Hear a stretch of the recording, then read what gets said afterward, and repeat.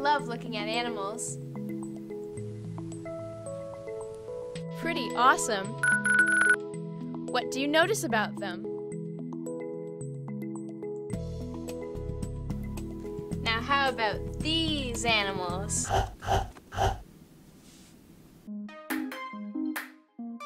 Pretty ultra awesome. What do you notice about them? Today, I'm going to help my friends, the Quinks, learn why animals look the way they do and the special abilities they have that help them to live and thrive. Are you ready? Then let's get Quinkin'! Quinks. Quasar! Quinks. Neutrino! Quinks. Flags! Quinks.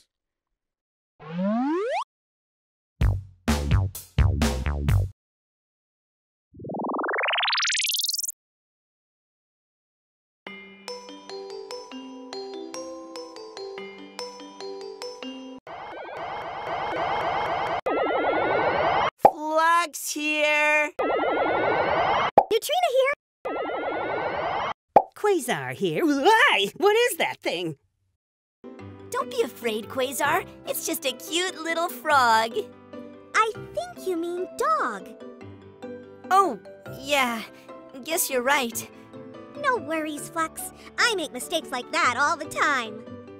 You do? Hi, Quinks. Meet my new friend, Fluffy. Fluffy? Even his name is terrifying. Well, I think Fluffy is so adorable. Me too.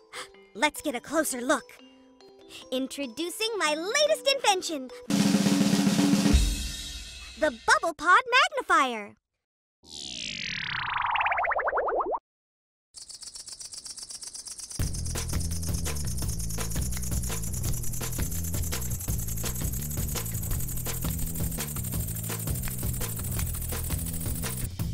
Oh, a humongous fluffy eye. What do you notice about Fluffy's eyes, Flux? They're black and round and shiny, like a marble.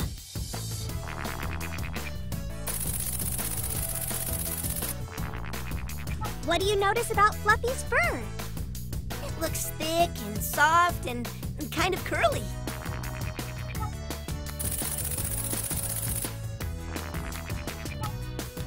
What do you notice about her teeth? They look kind of pointy. Pointy? How about the sharpest, most ferocious teeth I've ever seen in my entire life? Huh? They're adorable! Adorable. Really? There's nothing to be scared of, Quasar. We're just taking a close look at some of Fluffy's traits. Trait. That's a new word. I love new words. What's a trait? Scientists use the word trait to describe a significant feature an animal has, like the color of its eyes, the thickness of its fur, the length of its nose, even the number of legs it has.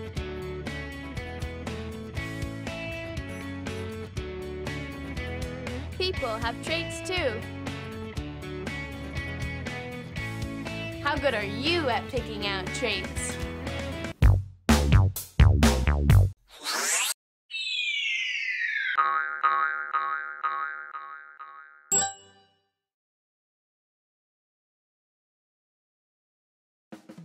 Are all dogs as adorable as Fluffy? That all depends on what you find adorable, Flux, since there are all kinds of dogs. Dogs of every size, shape, and color. I want to see that. I want to see that too. The last thing I want to see is more fluffies. Hey, wait up!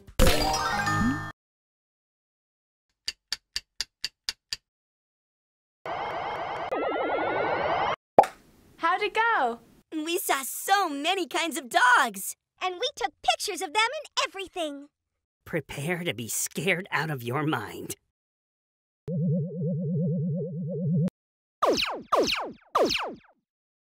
See what I mean? Not exactly. Ooh, look at my pictures. Mine too!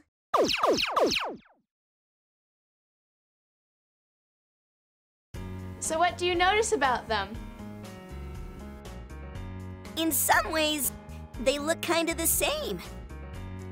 That's because all dogs have some traits that are the same as every other dog. Let's pick out the traits that are the same. Let's see. All the dogs we've seen have 4 legs. They all have 2 eyes and 1 nose. And they all have that weird waggly thing behind them. Ugh, creepy. That's called a snail. I think you mean tail. Oh, yeah. Now, how about some traits that are different? Like how big they are. Bubble Pod, show us each dog full size.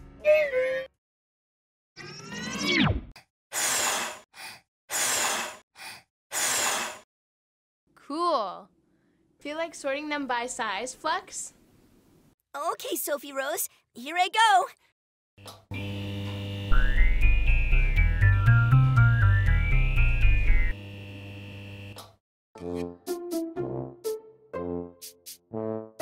Well, that's not right, is it? No worries, Flux. Try again. No thanks, Sophie Rose. I've made enough mistakes for one day. Sounds like someone needs a song. Everybody gets it wrong sometimes. Even you? Even me, but when you make a mistake, it's not a crime, it's a learning opportunity. Keep on trying, get better and better. You'll get it right before too long. So be strong and stand tall. It's all right to be wrong. It's all right to be wrong. Okay, Sophie Rose, here I go again.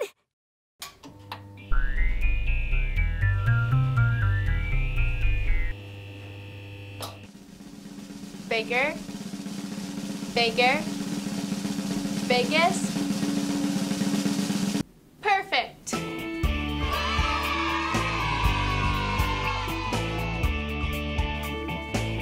Can you sort animals by their traits?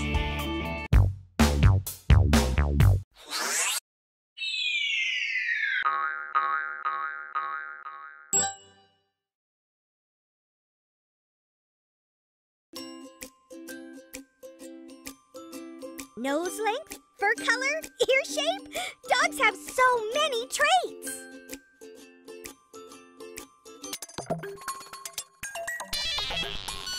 What's up with Flux? Quinks quiver when they have a question. Well, what do you guys do? Where do animals get their traits? Good question, Flux. Where do you think animals get their traits?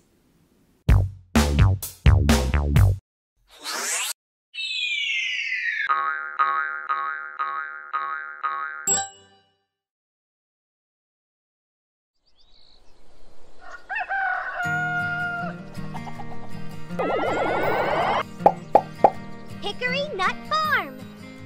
I wonder why Sophie Rose told us to come here. Maybe this is where animals get their traits. Let's ask inside. Fine. At least there won't be any fluffies in there.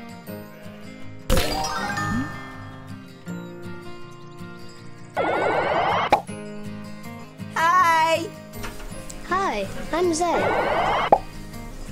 We're Quinks. We're from... Ah, what is that thing? I think it's called a goat. Right you are. His name's Tuffy. Tuffy. Really? He won't hurt you. Goats are gentle and fun-loving, especially when they're young, like Tuffy here. Is this where animals get their traits? Not exactly, but there are some goats I know who might have the answer. Follow me. If the goats are that way, I'm staying right here.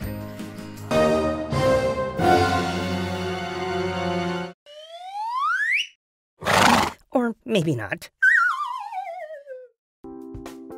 Quinks, meet Tuffy's birth parents, Juniper and Roger. What do you notice about them? I think Tuffy looks a lot like his mother and father. So maybe that's where Tuffy got his traits, from his parents. Super thinking, Quinks. Tuffy got some traits from his birth mother, some traits from his birth father, and some traits from both his parents. Mega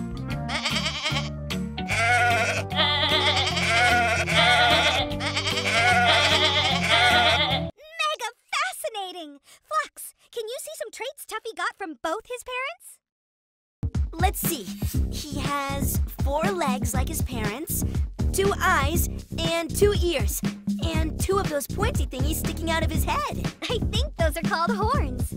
Now, can you spot traits that Tuffy got more from one parent than the other? The color of his fur?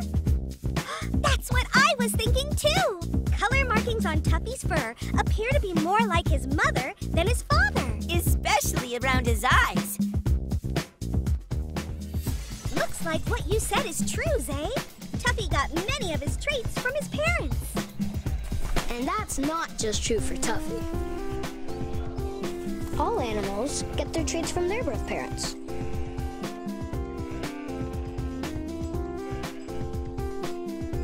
People too. Ooh! Hey, where's Quasar? I'm right here. I'm in stealth mode so the goat won't eat me. Let's go! Bye, Zay! The Quinks sure are learning a lot about where traits come from. Let's see how much you know about it.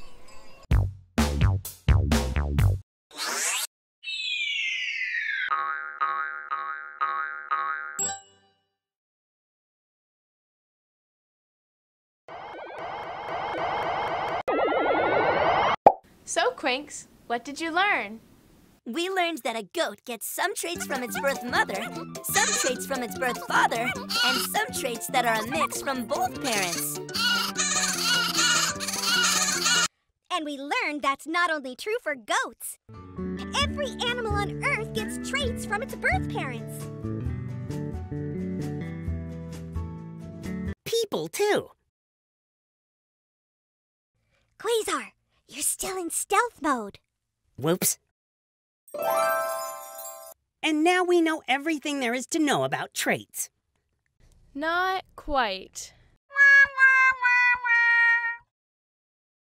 It's okay, Quasar. Remember, it's all right to be wrong. Thanks, Flux. So, Sophie Rose, what else do we need to know about traits? Look here, Quinks. Dairy goats, like Tuffy and his parents.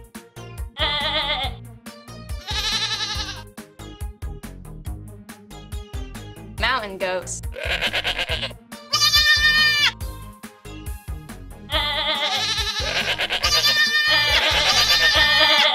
What do you notice about them? They look so different.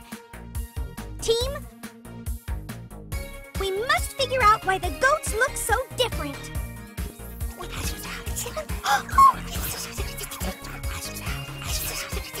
Can you think of a reason why the goats look so different?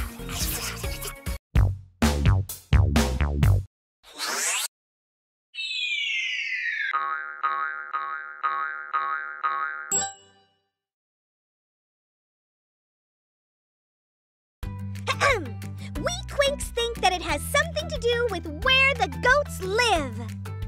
Super thinking, Quinks. Animals, like people, need certain things to stay alive, like food and water.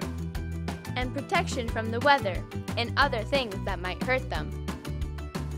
So animals have some ultra awesome traits that help them to survive, even in the toughest environments. Mega ultra awesome! Let's see if that's true for the goats. The mountain goat's fur looks longer and thicker. Maybe it lives someplace really cold. Super thinking, Quasar! Mountain goats often live in very cold places, so warm, thick fur can be a good trait to have. Even Fluffy here has some ultra awesome traits. Thick fur, sharp teeth, and ears that can hear 200 times better than humans. Fluffy is so ultra awesome! I guess she kinda is. Everyone back on Planet Q is gonna want to know about this. Team, it's time for Mission Ultra Awesome Animals!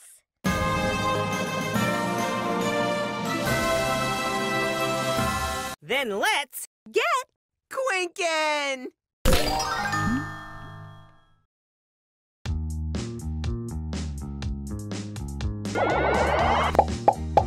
Bubble Pod, what kind of animal is this?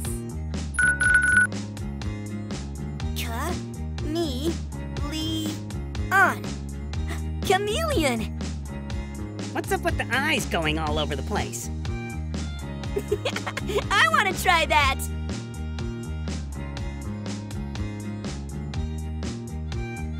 How do the chameleon's eyes help it to live and thrive?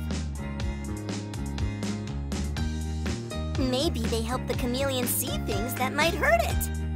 Totally possible, Flux. The chameleon could watch the movements of a threatening animal with one eye while scanning for other dangers with the other.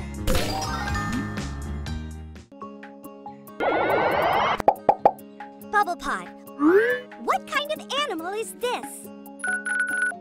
Fennec fox. Fennec fox! Look at the size of those ears. How does the size of the fox's ears help it to live and thrive? Maybe those big ears help it to find food. Totally possible, Quasar. According to my research, a fennec fox can hear a cricket crawling in the sand dozens of yards away. Impressive. What's a cricket?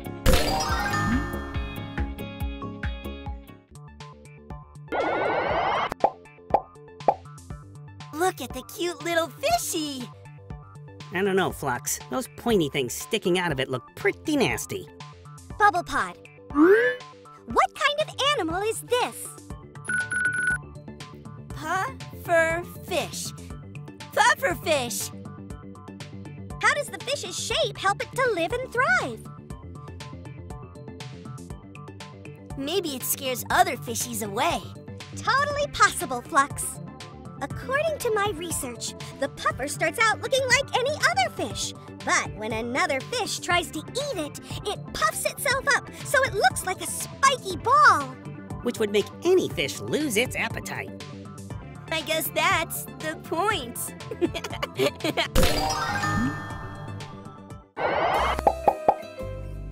Is it me or is that bird wearing a spoon?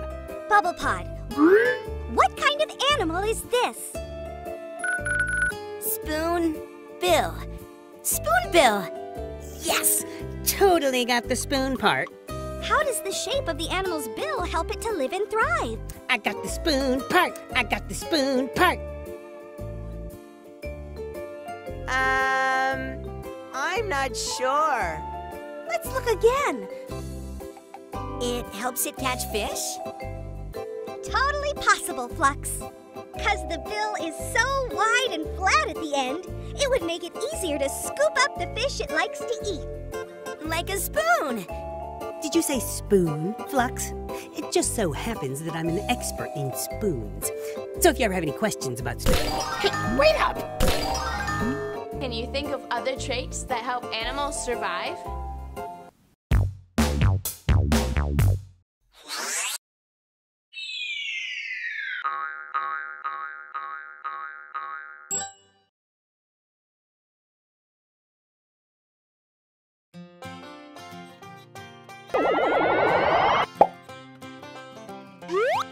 Hi! Hi, I'm Dr. York. We're Quinks. We're from outer space. We're here to learn all about your planet. What we're exploring now is how traits help animals to live and thrive. Well, you've come to the right place. I'm a veterinarian, and my job is to help animals who can no longer rely on the traits they were born with to live happy, comfortable lives. True has hurt one of her legs. We're going to make an orthotic for her. Orthotic. That's a new word.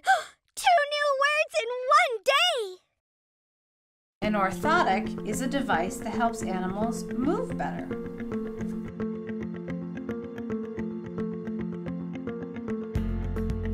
First, I have to examine True very closely so I know what parts of her leg are damaged.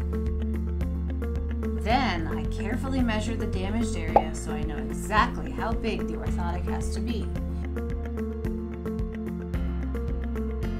Now I communicate what I've learned to the engineers at Orthopeds, the company that will design and build the orthotic.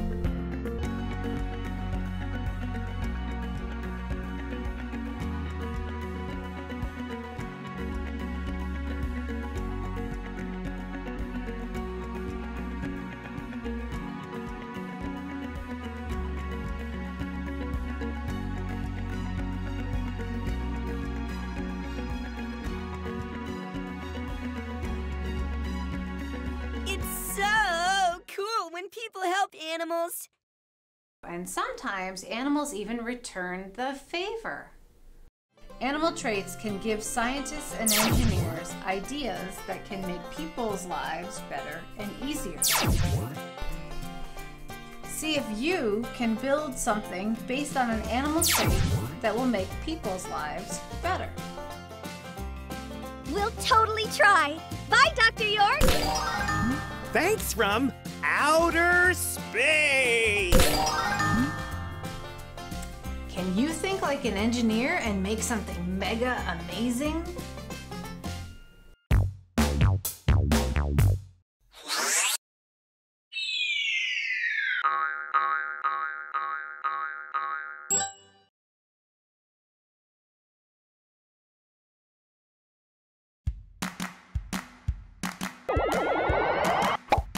We're back! And we learned so much about how ultra-awesome traits help animals to live and thrive.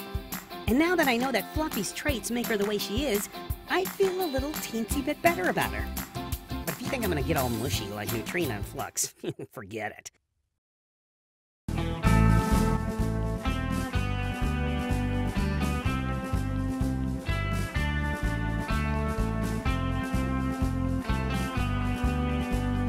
Okay, she's adorable. Aww. And I learned something else that's really important. Keep on trying, get better and better. You'll get it right before too long. So be strong and stand tall. It's all right to be wrong. It's all right to be wrong. We're explorers. Explorers. The world, that's what we explore. We're explorers. Explorers. Day after day, learning more and more. Looks like our work here is done. Bye, Sophie Rose. Thanks for everything. We'll be back. And I hope you'll be back to help the Quinks make more discoveries. Till then, let's all be explorers and see what we can discover about this beautiful blue planet of ours.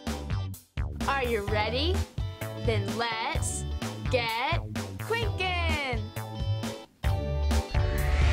Quinks. Quasar! Quinks. Neutrino. Quinks.